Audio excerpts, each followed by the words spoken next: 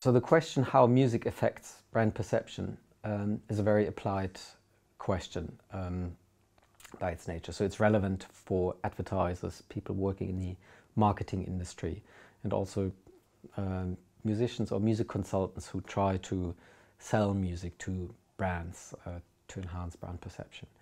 So there's definitely a commercial angle to it, and if you kind of know the trick how to make a brand perceived as more interesting or more attractive with music, then that would be a great achievement. And I think there's a long history of using music in commercial contexts and with brands and advertising campaigns. But research only started about 25 years ago, and people have tried in the lab or in experimental settings to pair certain brands or products with music. And music presented with a brand does change brand perception, obviously. But not all types of music work for all products and all brands, but there's a bit more to it. So you need to know three things. You need to know the values of the brand, or the positive values of the brand that you want to transport. You need to know features of the music that you're going to use, and characteristics of your target audience. So only once you know who you play the music to and who you're advertising to, and what features the music has that may be able to transport the positive values of your brand, then putting these three things together would make for an effective use of music in brand perception and advertising. There have been studies from the 90s that looked at musical fit, so the fit between the music that's being played and the brand that's being advertised, and found very prominently that the better the music fits the product or the brand, the more effective it is in enhancing positive brand perception. So there is this practical line of research in psychology that where people have tried to use different music with different brands, manipulated fit, manipulated contexts. But there's also a whole other layer of research or psychological research that contextualizes these investigations. And it does fit within Daniel Kahneman's framework of biases and heuristics of human cognition, which basically states that in many situations we don't make rational decisions especially in daily activities. So the chewing gum we buy at the till, or the shampoo that we grab quickly from the shelf, these aren't decisions that we think long and hard about, because we don't have to and we don't have the time, and it's not a big investment, and there's hardly anything that go wrong. But especially these decisions that we make all the time and where we don't invest a lot of thinking, they are open to biases and heuristics. So they're often not rational, but driven by contextual factors.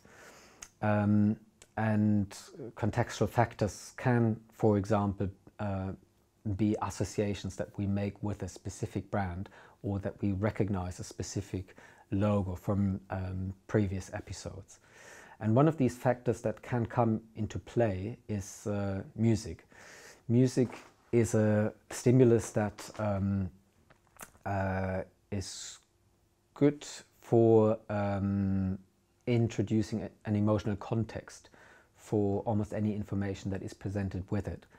So if a brand or product is presented with music, say on TV or radio or in other contexts, then even though you might not be paying special attention to the music, the music sets a context, so it puts you in a certain mood, it gives associations, it has a style or a genre, or there's a singer, and if it's popular music and you're familiar with that style, it will remind you and you will associate something with it, and these associations then get remembered and committed to long-term memory.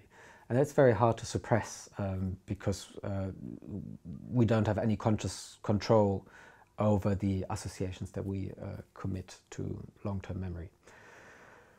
And then at the point where you're presented again with a brand choice or the choice between different products, maybe this positive association that was initially triggered by the music when you were first exposed to the brand will come up in that choice situation, and it will just have the effect that you're a bit more likely to choose brand A than brand B, just because it has been presented with music that you happen to like or that comes to your mind in that situation again.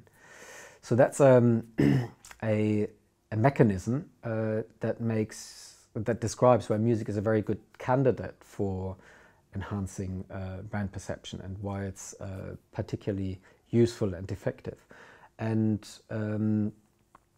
it does creep under the radar in the sense that we can't really suppress it, and it's often connected to an emotional way of processing which is quick and we don't scrutinize it cognitively. And that's different to arguments that are made as part of the message, where, for example, if you state this car is so much more effective in its fuel consumption than other cars. This is something that you can challenge cognitively, where you can compare information with other information, and you can have your own cognitive defenses against that advertising message argument. But that's not the case with music. So if a car ad is paired with, say, music by John Lennon, and you happen to like John Lennon, there's no cognitive defenses that you would build up against that, or you might not even notice that there is an emotional effect of the music on brand perception. Obviously, it's not a silver bullet, and it's usually not massive effect sizes that would sway our opinion or purchase intent from one product to the other. And there are many other biases and heuristics that influence purchasing behavior. The most important one being I buy the stuff that I bought last week and I was satisfied and happy with it. But yet, if it's especially for small consumer products where there are a lot of purchases around the country all the time, presenting the brand and advertising with music can make a difference to sales. And it can help building up brand perception over time. So emotional brand building is something that doesn't pay off immediately, so a brand wouldn't notice that in their revenues next week. But over time, your brand might develop into a premium brand, or a brand that is seen as better or more attractive or interesting than other brand, if you've invested into brand building in the longer term. And then you can actually sell your phone twice the price than a competitor phone that might have very similar technical qualities, just because people want that brand and they're willing to pay a much higher price than would be justified just by the manufacturing price. So in the end, the open questions are, can you automatically identify music that would fit a brand? So for example, can you search music databases with a brand profile and would return a list of candidate tracks that would fit that brand? And that's a really interesting question, and again, developments from music information retrieval might be relevant here, that pick up so-called softer attributes like emotions or mood or human associations that we have with certain types of music, and that we might have in a similar way with certain types of brands. And then I think on an emotional level, the brand and music could be matched even automatically.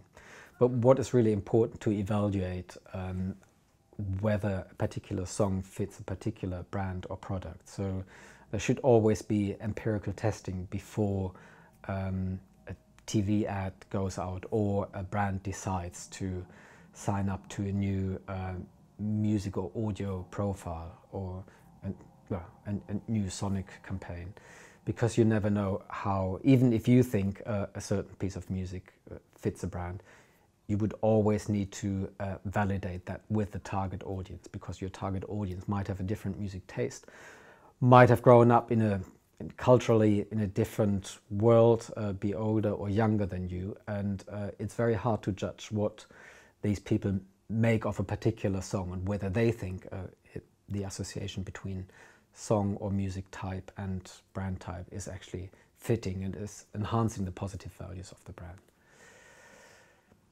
And I think that's why it's very exciting and an exciting line of research to look at in the future.